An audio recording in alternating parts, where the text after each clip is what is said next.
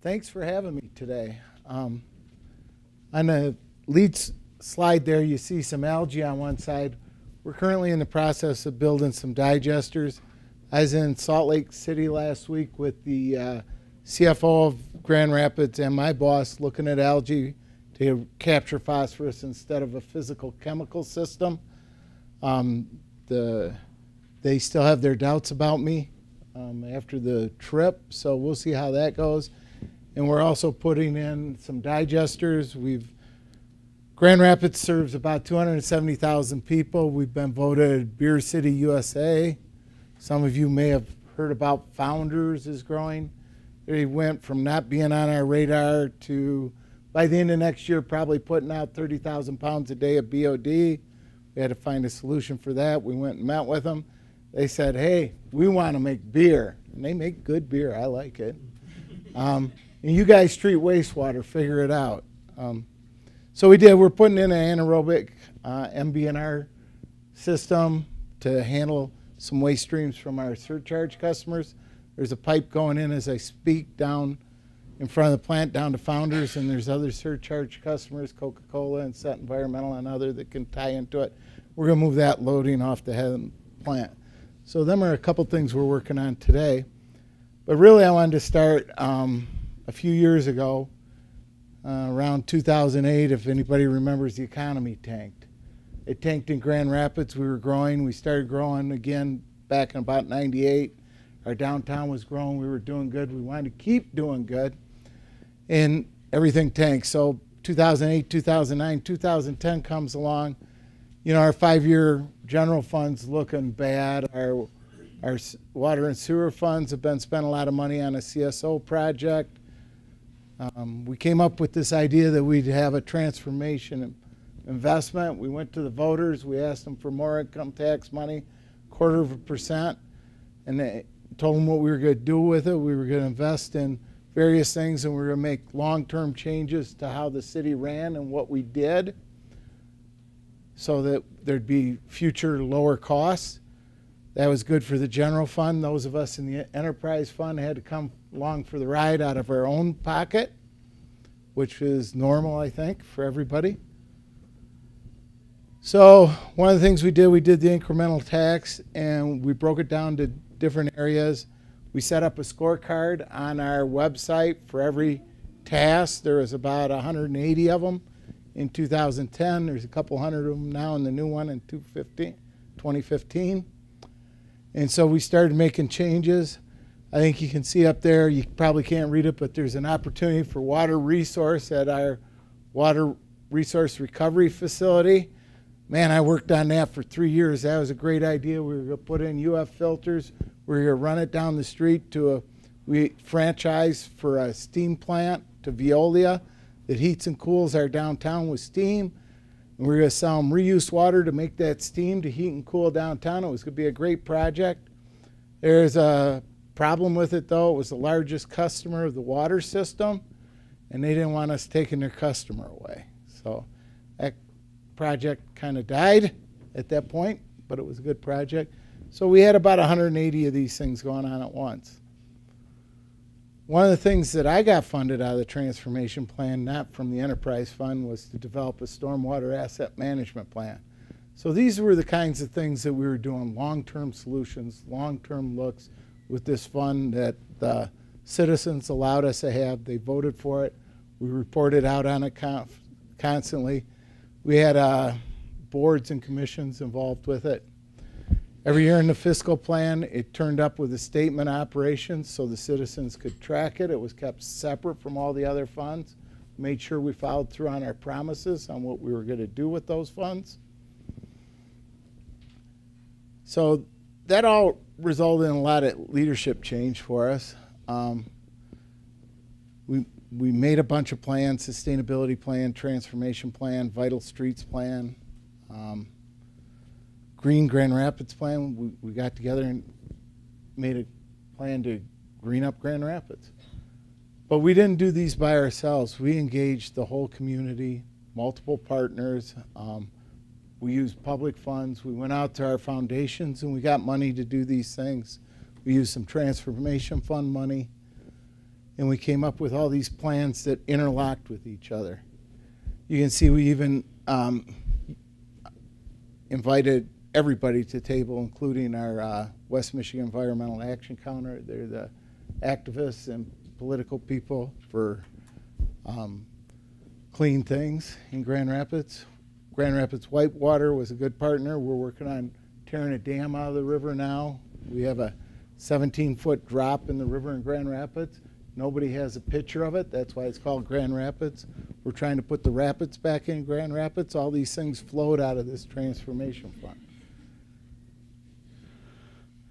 So today, fast forwarding, because I only have 10 minutes, this is the city's sustainable platform. This is where we're at with our culture. If I want to do a project, it's not the triple bottom line anymore, it's a quadruple bottom line. So I have to add governance to that. If I build a new road or a new swimming pool or a new process at the plant, what's it look like 20 years from now? Who governs it? If we do restore the rapids and we put a park down along the river, how does that park get maintained? Because back in 2008, when we lost all our general fund money, you know, what's the first thing you yank money away from? Recreation, right? The parks died. The Friends of Grand Rapids Parks was on the other slide. They brought that back with some funding. But it wasn't an easy road because in 2008, we also had a CSO project going on and a couple other things. These are rates history. The sewers over on the left. You can see some significant increases when we started our East Side CSO project going on. But a couple other things happened about that time. The economy tanked, so our flow started dropping. So that had an effect on raising rates. A customer to our north, North Kent Sewer District, decided to build their own sewer plant. That dropped off 5% of our flow. That impacted our rates. And then the wonderful accountants did an audit of the West Side CSO and decided $22 million in assets hadn't hit our books yet, which also led to rate increases. So about 2010, my boss went down to the retirement office. That was a bad move. Never let people go to the retirement office. He came back from the retirement office. He said, Mike, I'm going to retire in 5 weeks. I said, Randy, we just talked about it the other day. You said 3 years. He said, well, I changed my mind and went down to the retirement office. You're going to give me this big check every month. So at the time, I was the assistant. So in 2010, I became the manager of environmental services. I think the day after Randy left, I went downtown, got called to the principal's office with the city manager, and he said, hey, you got to cut expenses by 10%. I'm like, what?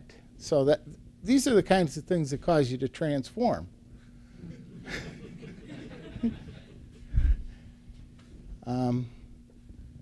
So we had to take control of the whole situation. We had to start talking about ourselves and putting ourselves out there. If we were going to take control and we were going to make changes, we got out in front of people. We decided if we were going to be on the front page, we didn't want it to be about a CSO overflow. We wanted it to be about something cool we were doing. So we got out in front of it, started engaging everybody. We did tours, we talked to Rotary clubs. You haven't lived till you've done some of this stuff. We put up billboards around town in 2016, right after we finished our CSO project. We celebrated it. We put a plaque down on the river, letting everybody know what a great job we did with the CSO. In the last years of the CSO project, from about 2004 to the end of 2015, when we went into a neighborhood, we just didn't separate and restore things the way they were. We used green infrastructure. All the parking lanes became pervious pavement, pervious asphalt. We put rain gardens along the road. We really improved those neighborhoods. Now the commissioners are really unhappy with us because we have gentrification going on in those areas. So we went in, invested $1 million, brought up the infrastructure, and now we have an affordable housing issue in those areas. Everything goes around and gets you, right?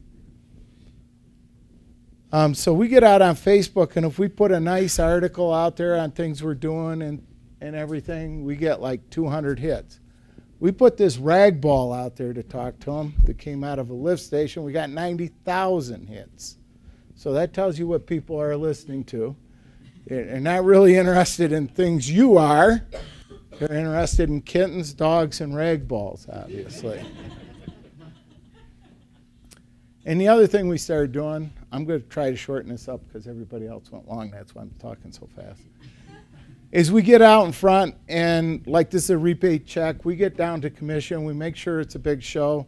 Our mayor is the lady there with the blonde hair holding the check.